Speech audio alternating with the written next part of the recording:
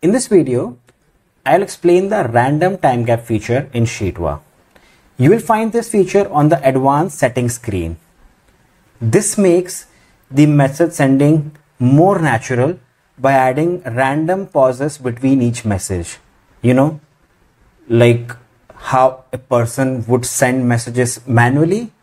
For example, if you set the random time gap to 30 seconds, the system won't send every message exactly at 30 seconds.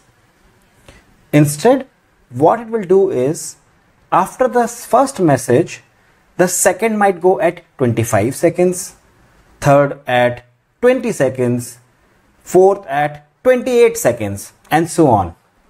The algorithm does it automatically to imitate human-like behavior.